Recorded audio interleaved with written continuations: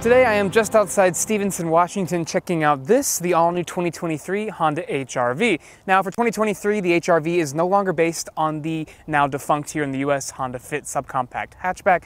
This time around, it's longer and wider because it's based on the Civic. It no longer looks like, honey, I bloated my Fit. It now looks kind of like, honey, I shrunk my crossover. And that's not necessarily a bad thing. Let's take a closer look.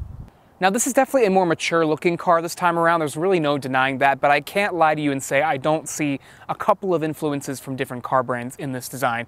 Starting with the front end, this nose is not really anything we've seen from anything else from Honda so far. In fact, most of you out there probably see a lot of Ford Escape in the shape of this grille, and that's exactly what I see here too. It's not necessarily a bad look, it just doesn't scream Honda. There's also no shiny elements, no chrome, nothing to make this a little bit fancier looking up front. I wish they had added at least some accent in chrome or some shiny material. Otherwise, this is a sort of a bland front end to me personally, and this is a top of the line EXL trim. The sportier trims give more black elements and a sportier look, obviously, but I wish for this top of the line they had made this a little bit blingier.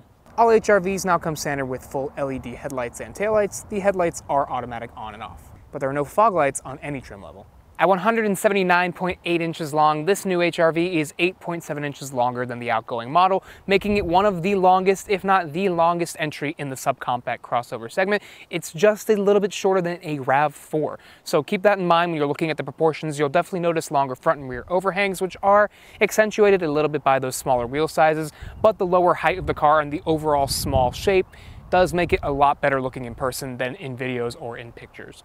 Now in my eye, this rear tailgate design gets a lot of inspiration from the first generation Acura RDX, specifically in the LED taillight shapes, the angle of the windshield, the rear overhangs. Let me know in the comments below what you think it looks like. All 2023 HR-Vs come standard with Honda's suite of active safety features known as Honda Sensing. In the base LX trim, you get a plethora of features, including collision mitigation braking system, an adaptive cruise control, traffic jam assist, lane keep assist, road departure mitigation, lane departure warning, forward collision warning, as well as traffic sign recognition. Now, if you upgrade to the mid-level sport trim, you'll add a blind spot monitor to all that, and then get the top of the line EXL, and you get front and rear parking sensors and front and rear low speed brake control. With the new platform came a new engine. This is the base engine from the Civic, the 2-liter naturally aspirated 4-cylinder that makes 158 horsepower and 138 pound-feet of torque. Now, there is no option to get that upgraded 1.5-liter turbo from the Civic, unfortunately, but the one thing this has that the Civic can't get is all-wheel drive. That is a $1,500 upcharge and will give you 27 miles per gallon combined. If you stick with front-wheel drive, you'll get 28.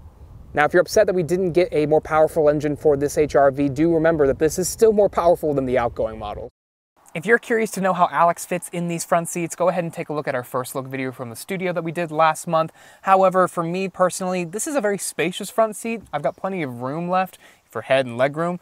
However, these seats themselves could really use manual or even power adjustable lumbar support because I know for a fact that there are some people who are going to sit in this and find it to be lacking in that area. For me personally, it's not too bad, but the fact that you can't change it is a little disappointing.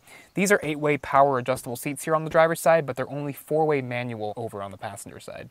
So at 5'9", I fit pretty comfortably back here. There is plenty of headroom left for me. There is no way to slide these seats forward and backward. Honda said for this generation they wanted to focus on passenger comfort and, space in this rear seat. But the problem I would say is this feels like a third row seat in the fact that my knees are a little bit higher up than I'd like them to be. The floor must be just a little bit higher than the average subcompact crossover that I've been in recently, because there is a decent amount of gap between my knees and the seat bottom cushion there. But again, you could shove your feet down below there, the front seats. There's plenty of foot room, but you'd be able to figure it out. There's, no one sits like this for an entire car ride. If you just sort of, slouch a little bit, you'll be all right. Now, moving over to the middle seat, the problem I have here is the fact that this portion of the bench seat protrudes out much farther than the section here in the outboard seating positions. So this isn't very comfortable, but you're not going to be putting people here that often, so don't worry about it too much. If you needed to, it's nice to know that there is a very small hump here in the floor in the middle, so foot room will be totally fine. There is no air vent back here, but there is one map pocket behind the passenger seat. There is not one on the driver's side. One thing that Alex drooled over, and I also think is pretty cool, is the fact that we have these capacitive touch controls for these LED lights up in the headliner. You just tap your finger on them and they turn on and off. I don't think I've seen that before, and I certainly haven't seen it on a car at this price point. Also, there is no fold-down center armrest here, but these seats are 60-40 split if you want to fold them down for cargo space. In case you were wondering what this configuration looks like in the second row without the magic seat function, here is what it looks like when you fold down the 40 split of the second row, and this is what happens when you fold down the 60% section.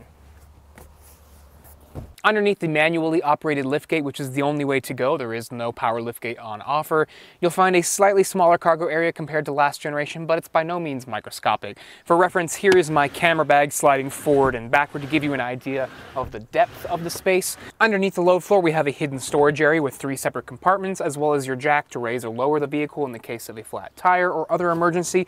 And then below all that, we've got a real spare tire. Inside the all-new HR-V, up top we've got a light gray colored headliner that would be black on the sport trims, but otherwise you have this color. Then there's the available standard size power moonroof right there with a manual sunshade. Then up top we have a rather basic command center that doesn't have a sunglass holder. It just has the button to open and close the power moonroof as well as your light. And then we have this auto-dimming rear view mirror.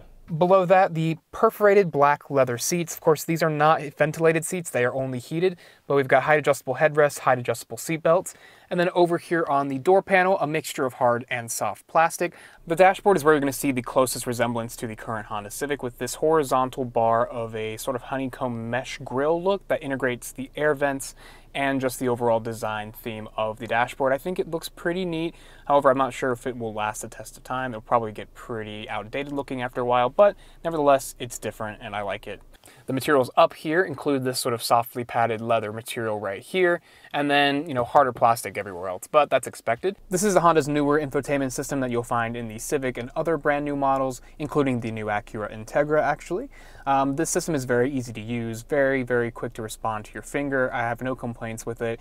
It's not visually that exciting, but it does what you need it to do, and it has wireless Apple CarPlay and Android Auto. What more could you ask for? Now, down here we have physical controls for your 2-zone automatic climate control. Nothing too fancy here, pretty simple stuff. And then below that, your Qi wireless charge pad, which perfectly fits my Google Pixel 6 Pro with a case on it, which is pretty impressive because that's a gigantic phone. Down here we have more of this hourglass theme where it gets sort of slender here in the middle by the hips. And under this area we have a neat little cubby where you can store whatever you want to put down here, but there's a USB-A port on this side as well as over on that side. I like this because it's an easy place to stash items, and I imagine any of you hoarders out there that like to keep stuff in your car, this area is going to get filled with stuff very quickly, but it's a convenient spot, so I totally understand why. Traditional shifter, not one of those push button sort of trigger pull things that Honda sometimes does, and so does Acura. Just a traditional shifter right there. Sport mode and a lower gear mode for the CVT, of course. Drive mode selector right here is a toggle, downhill assist, and then an electronic parking brake, and the button for the auto brake hold. Lastly, the center armrest, which is softly padded to a degree. It's not super thick, but it's nice enough. This opens up to reveal a pretty deep storage area. As you can see, I can fit bottles of water and drinks in there, but it's not super wide or anything. There is also no USB port in there at all. If you've seen the current Civic, then you'll know about this steering wheel. It has the cruise control functions over here on the right. Piano black plastic does surround the airbag cover here on the edges and the controls, but I don't imagine that that will get scratched up too much because you're not going to be touching these areas too much. No paddles behind the steering wheel, but trust me, this is not that kind of car. Behind all of this, of course, you have your partial LCD instrument cluster, where the screen portion is over here on the left. You can cycle through a ton of different windows over there, including your all-wheel drive torque distribution. You can also get your audio over here, which is nice because some cars in this segment do not allow you to see your audio information on the instrument cluster. I appreciate that they let you do that here. And then you've got various other things like your speed, range, other warnings, settings, and safety support and maintenance, all these various different things you can pop up over on the left side. On the right, we have a traditional speedometer. Even after a brief drive in the new HR-V, I can already tell you that this is a massive improvement over the outgoing model. Not only does it have that more premium platform based on the Civic, but the overall interior vibe, the comfort, all of the accoutrements, if you will, they make this feel like a much nicer car than the outgoing model. And of course, the price did go up to reflect that just a bit, but I think you're getting a lot of car here. Yes, it's not super huge on the inside, and you've lost that magic seat functionality in the second row, but the seats up front and the seats in the back are just overall a little more comfortable to ride in this time around. and I really like a lot of the active safety features that come standard in this car. I also love how Honda handles lane departure warning. When you do go over a lane line, it gives you this little shimmy with the steering wheel, and there have been a couple times where I've had to deal with that, not because I wasn't having fun behind the wheel. No, this is actually a very fun car to drive. The only problem is we're running on two 15mm wide tires. These tires cannot keep up with how agile this car can actually be if you toss it through the corners. What really has benefited this car is the larger size. Now, it's still a very small crossover, don't get me wrong, but for it to be wider now, to be a little bit longer, cruising down the road, it just feels a lot more planted and stable and very, very comfortable. I'm not really noticing any bumps. These tires and the suspension really soak and absorb everything up quite nicely. It is a very comfortable car to be in. The other thing that I was sort of surprised by is the fact that this 2-liter 4-cylinder is actually, yes, slow, but it's not so slow that I'm pulling my hair out trying to get this thing to pass somebody. It's actually an adequate amount of power. Yes, it could use the turbo. That 1.5-liter turbo 4-cylinder would be really, really nice in this car, but Honda does a really good job with the CVT tuning. If you put it down in the sport mode, it's obviously going to hold higher ratios, but it never feels really rubber bandy. Only on really hard acceleration are you going to notice it as a CVT, but it's a really good execution, and it really shouldn't deter you from this model. And honestly, most of the competition uses CVTs.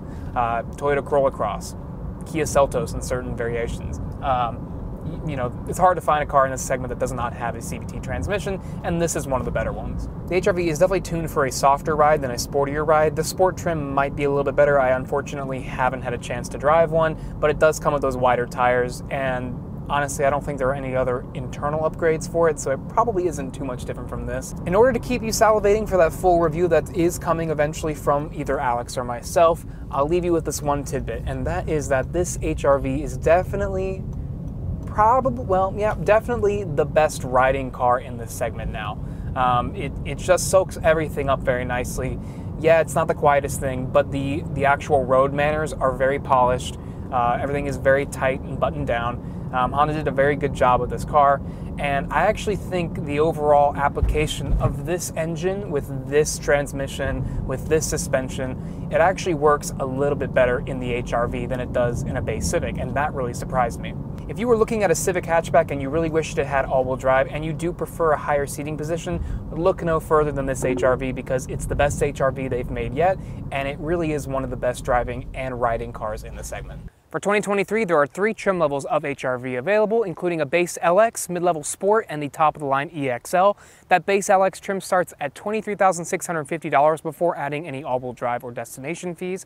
That model will get you standard LED headlights, push-button start, a 7-inch touchscreen with Apple CarPlay and Android Auto, but it is wired. Also standard on all HR-Vs is a first for Honda, a hill descent control feature, which basically acts as a cruise control when going down steep declines. The mid-level Sport trim costs $25,650 before all-wheel drive. That trim adds things like wider 225mm tires as opposed to the 215s you get here, and of course the sportier exterior and interior appearance, heated front seats, remote start, a blind spot monitor, as well as an upgraded 6-speaker audio system. Now, if you want all the bells and whistles in your HR-V, you're going to want this EXL trim, which starts at $27,450, and it gives you things like the leather seats, the power moonroof, the larger 9-inch infotainment system with wireless Apple CarPlay and Android Auto, a Qi wireless charge pad, dual-zone automatic climate control, the 8-way power driver's seat, as well as an ambient lighting system for the interior. The 2023 HR-V is on sale right now, so head on down to your local Honda dealership and see if they have any in stock right now for you to take a look at in person. Eventually, either Alex or myself will have one at home to test for ourselves. And until then, please make sure you follow us on Facebook, Instagram, Twitter, and TikTok, as well as the EV Buyer's Guide channel, the Auto Buyer's Guide podcast channel, and the Alex on Auto's website for all the written reviews. Until then, thank you so much for watching. We really appreciate you being here, and take care.